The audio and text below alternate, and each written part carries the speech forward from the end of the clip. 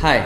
So Skylum reached out to me asking if I would be interested in taking a look at their software, which is Aurora HDR 2019, which is a pre-release version. I mean, at the time of making this video, I think it is already released now. You can already buy that software. Also, they have got the Luminar 2018. And when they approached me, I thought for a while and said yes. Now I said yes because I was really excited because there is some competition over here. See, whenever you have some competition, the market tends to do more work for the consumers. So that's why how we consumers get benefited when there is something competition. Now that's the reason I agreed, and I really wanted to see what alternative solution is there for Adobe's Lightroom and Adobe's Photoshop. Now as you guys know, Adobe Photoshop, or be it the Adobe Lightroom that we have been using for more than 15 to 20 years now, that software has been evolved all through the years. So that means they have got a lot of time to develop and listen to the users and consumers who use the software and basically improve it upon every year. So that's how these softwares evolve, and almost we can say now Adobe Lightroom is perfect. Now they have got the catalog management, which is data asset management tool. The DAM module is what we call. So all sorts of that. Now when there is a competition to this giant, which is the Aurora HDR or Luminar 2018 from Skylum, now I was really excited and I agreed. So I have been using that software for a week now. And to be honest, I'll be really honest with you guys, because I have already given you full disclosure that they approached me, but I have not been paid. They just asked me to share my experience with the Aurora HDR 2019 as well as Luminar software. So with that in mind, I just worked just like I would normally on Adobe Lightroom and Adobe Photoshop. Now Aurora HDR 2019, as the name suggests, it's related to HDR. I mean, it's related to creating awesome HDR images from your single image, or be it multiple exposure images.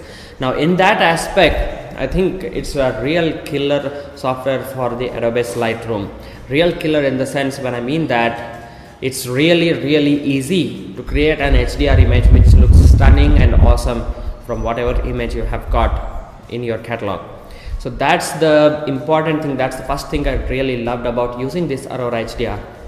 The second thing is the workflow is really easy. So they have given you very powerful tools to work with the HDR. At first what it does is it just recognizes the image and it does everything for you. Given their quantum HDR engine, that's what they call, it creates easy HDRs. So if you just drag and drop the image, boom, there you go, you have the HDR ready. Now you have the full control over that HDR image. However you want, you can tweak, and at the end of your work you can save it and export the image. So in this video I'm going to share you my workflow with the Aurora HDR 2019 and basically give you a demonstration of how it works, how easily you can create an HDR from a single image or even from multiple exposure images. Alright, then without wasting any more time, let's look at the Aurora HDR 2019. But before we begin this tutorial, if you are new to my channel, hit that subscribe button. It helps me make these contents, and if you like this video, it will be really helpful as well. Alright, then let's look at the Aurora HDR 2019. So guys, this is the image that I'm going to edit right now in the Aurora HDR 2019. Now remember, there is Luminar 2018 wherein you can work with these kind of images, especially made for single kind of images. Now HDR image, just as I say HDR, it comes to our mind that there will be at least 3 to 5 multiple exposure images, and that's how you start editing. You basically stack those images and let it do everything. So Aurora HDR makes it really easy. If you have got 3 images, it will show you 3 images with different exposure value. I'll be making separate tutorial on how to use that, but in this video I would like to show you with single image how you can actually create HDR images.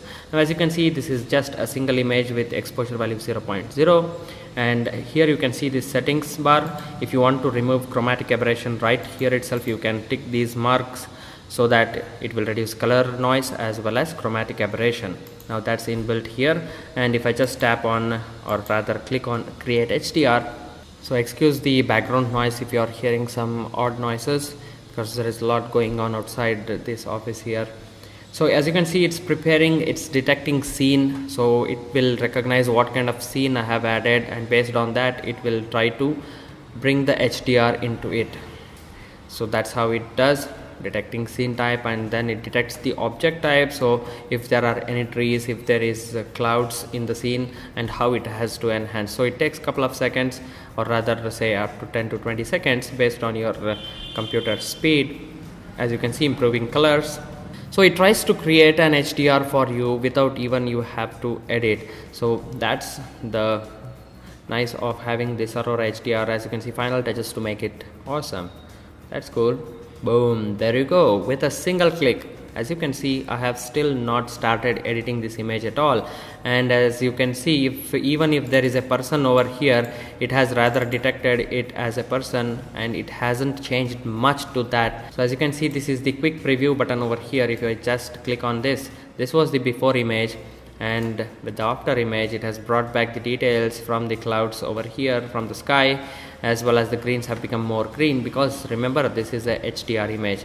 Now it has resolved so much details with just one click. I have actually not started editing at all. As you can see below here, there are plenty of presets and collections to basically make it really appealing, if that's what you're looking for. As you can see, if I just click on these collections, you can download the presets. You can download really awesome looking collections from the Aurora website itself, and there are plenty of already available presets here. For example, this is the landscape. If I click on the landscape, you have got the landscape filters here. If I click on this one, if you are into architecture photography, you can use these collections. And here's the dramatic, if you want to make the scene more dramatic. So here they are, and just like that, there are a lot of collections over here. This is the basic, essential, detailed, bright, sun, glowing, deep. So depending on how you like, you can actually edit. Now as you can see on the right hand side, you have got very powerful tools, I call it, because there is literally everything that you can actually customize to make your images look awesome. Now, as you can see, HDR clarity has not even boosted yet, and already the image is looking really awesome. Now if I just try to boost the HDR clarity, it processes the image, and as you can see, there is plenty of detail in the picture over here. Now say that I just want to increase the detail from the clouds and the sky here. What I would rather do is, you can click on this brush, add a gradient mask, or what you can do is add a layer over this image. That's really awesome as well. As you can see, you can add a new adjustment layer, or even if you have got separate clouds image that you want to overlap with this image, you can add new image layer as well. That's really cool. So we will add a new adjustment layer so that the original remains the same. And here, as you can see, there is a brush. I chose the gradient mask, just like how you would do on Lightroom. Just bring the gradient mask here. Now what's really cool about this gradient mask is, if I just browse here, as you can see, there will be a top and down change for the gradient mask. That's really awesome, guys. Just a moment. As you can see, adjustable gradient, here it is. So top and bottom, that means what happens is, typically in Lightroom, as you can see, if I just bring this gradient mask, whatever I change here, it rather applies to these areas, right? But here, adjustable gradient top, that means above this, whatever I make changes here, it just affects above this, and the bottom remains same. So that way you are preserving more detail and making it not look odd. So that's really awesome. Now I'll just show you. I'll bring the vibrance. As you can see, only top is affected. If I click on the bottom, and if I just bring the vibrance, as you can see, only bottom of the frame image is changing. So that's really awesome as well. So that's how you work with the adjustable gradient on top and bottom. Now let's say if I just drag this, see, as you can see, it just doesn't change it too much so that it looks odd. So as you can see, it's really perfect. It knows what we are trying to do, and that way the quantum HDR engine there works really nice and basically makes your image look stunning. And more so, this is really easy to work with. That's the real nice thing about this software. As you can see how easy to work with this. I just applied a gradient mask and just did some tweakings over here, and already the image is looking perfect. So if this has to go for stock photography, it's already more than perfect. Now these are the kind of things that I look when I edit the image, and that's how you can make this awesome. There is a compare slider here.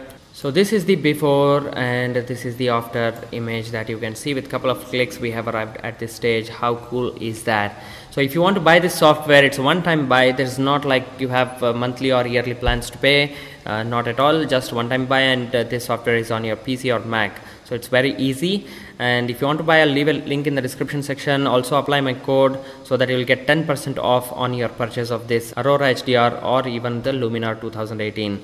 So alright guys, then I hope this tutorial was helpful. Hit that like button. See you all in another one. Till then, take care. Bye bye.